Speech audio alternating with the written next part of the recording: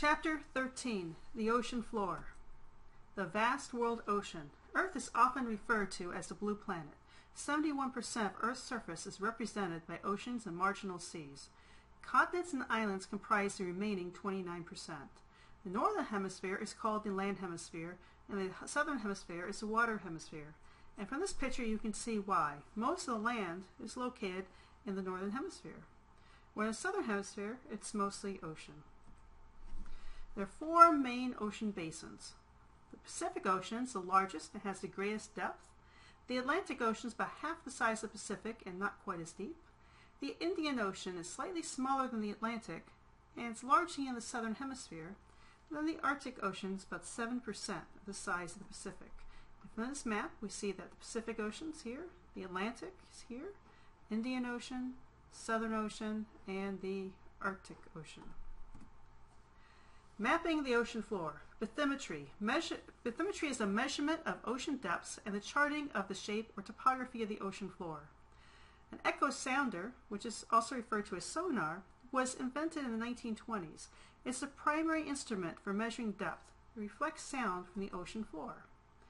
So there's an echo sounder and multi-beam sonar. So this echo sounder, a pulse is sent down, hits the ground, and it reflects and comes back. And they time how long it takes for the sound to travel, and since we know the speed of sound, we can calculate how far it is from the ship to the floor of the ocean. With multi-beam sonar, they can send out a whole swath of sonar beams and measure a whole swath as they travel. They can also carry a side scan towfish to also send out sonar signals for more rapid bathymetry mapping. So again, that multi-beam sonar employs an array of sound sources and listening devices, obtains a profile of a narrow strip of sea floor, measuring the shape of the ocean surface. We can also measure the shape of the ocean surface from space. Okay? So here we use a satellite and we send out radar, this radar altimeter, so outgoing radar pulses, and then we get incoming return pulses from the sea surface. And this actually maps the surface of the ocean. The surface of the ocean isn't all flat. It tends to replicate or mimic what's going on at the ocean floor. Here's a shaded relief map showing shaded bathymetry. So as you go down, you can see the slope, and you go down deeper, bathymetry. The lines, just like topo contour lines, each line is a line of a particular elevation. And the closer the lines are together, the steeper the surface is. And here we actually can see some of the features of the coast that we'll be talking about in a little bit. But here we have the continental shelf, this nice flat area. And then the slope coming off the shelf is the continental slope. Then we have a little area that's sloped, but much shallower slope. It's the continental rise. There are three major topographic units of the ocean floor: the continental margins, the ocean basin floor, and the mid-ocean ridge. Okay. So these major topographic divisions north of the North Atlantic Ocean, we mapped from A to B, nice profile, and here we mapped out the elevations or bathymetry from A to B. We'll see we have a continental margin near the two continents, so right near the two continents, the continental margin. Then we have deep ocean basin. Okay, so here deep ocean basin and deep ocean basin. And in the middle we have this mid-ocean ridge, this mountainous terrain underwater. Now continental margins, there are both passive and active continental margins. The passive ones are found along most coastal areas that surround the Atlantic Ocean. These are not associated with plate boundaries, experience very little volcanism, and few earthquakes. The features we find are the continental shelf. It's a flooded extension of the continent, varies greatly in width, it's gently sloping, and contains oil and important mineral deposits.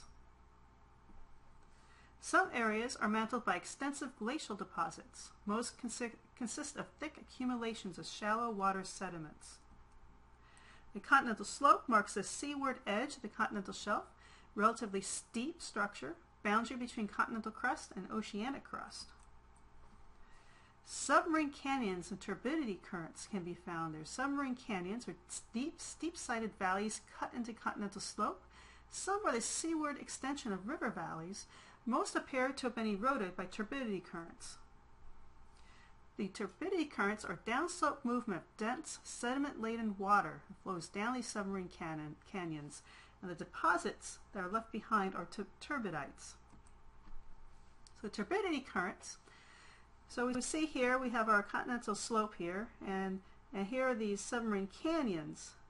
And these turbidity currents, when they flow down the canyon, bring a lot of sediment and drop them just off the edge of the shelf there on the continental rise in fan shapes called deep sea fans.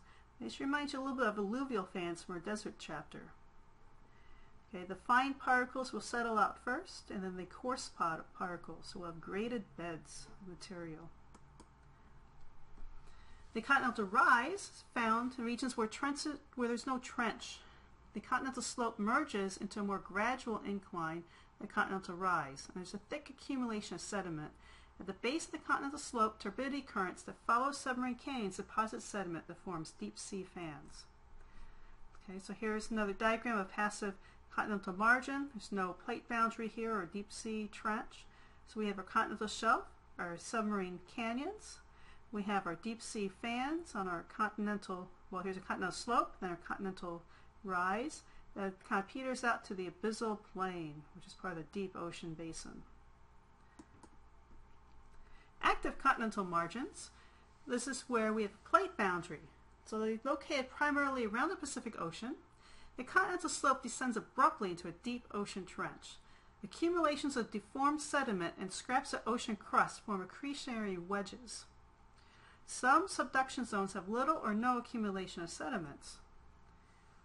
Deep ocean trenches are long, relatively narrow features, deepest parts of the ocean. Most are located in the Pacific Ocean, sites where moving lithospheric plates plunge into the mantle, associated with volcanic activity. This helps form volcanic island arcs and continental volcanic arcs. So here we have our active continental margin. We have an ocean plate subducting under a continental plate, forming a very deep ocean trench. There's a accretionary wedge of deformed sediments are being deposited here. Okay. And the abyssal plain. Now we're going to talk about the features of the ocean basin floor, and the first one is the abyssal plain, likely the most level place on Earth, sites of thick accumulations of sediment found in all oceans. On the abyssal plain, we'll find seamounts and guyots.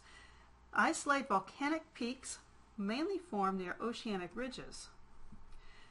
Seamounts and guyots may emerge as an island. They may sink and form flat-top seamounts called guyots or table mounts. Okay, so if it emerges as an island, then later, then tip gets eroded down, so it gets flattened. Then when it sinks, it's a flat-top seamount called guyot or table mount. Okay. Mid-ocean ridge is characterized by an elevated position, extensive faulting, numerous volcanic structures that have developed on newly formed crust. Interconnected ridge system is the longest topographic feature on the Earth's surface. That's the mid-ocean ridge. Over 70,000 kilometers in length, 23% of Earth's surface, winds through all major oceans. So along the axis of some segments are deep, downfaulted structures called rift valleys. This consists of layer upon layer of basaltic rock that have been faulted and uplifted. The Mid-Atlantic Ridge has been studied more thoroughly than any other ridge system. Okay, so our oceanic ridge system, okay, here's a Mid-Atlantic Ridge here. Basically it winds all around the Earth, and it's named for the region each portion is in. So there's a Mid-Indian Ridge, Southwest Indian Ridge, Southeast Indian Ridge, Antarctic Ridge, the East Pacific Rise. Okay. It's the longest linear feature on Earth. Seafloor sediments. Okay, the ocean floor is mantled with sediment. The sources are turbidity currents and sediment that slowly settles to the bottom from above. The thickness varies. The thickness in trenches. Accumulations may approach up to 10 kilometers deep. They're thick. The Pacific Ocean, about 600 meters or less. The Atlantic Ocean, about 500 to 1,000 meters thick of sediments. Mud is the most common sediment on the deep ocean floor. Okay. Of the sediments, the heterogeneous sediments are materials weathered from continental rocks. Virtually every part of the ocean receives some. Fine particles remain suspended for a long time, and oxidation often produces red and brown colored sediments. There's also biogenous sediments, shells and skeletons of marine animals and plants. Most common are the calcareous oozes produced from microscopic organisms that inhabit warm surface waters. Siliceous oozes composed of skeletons of diatoms and radiolarians.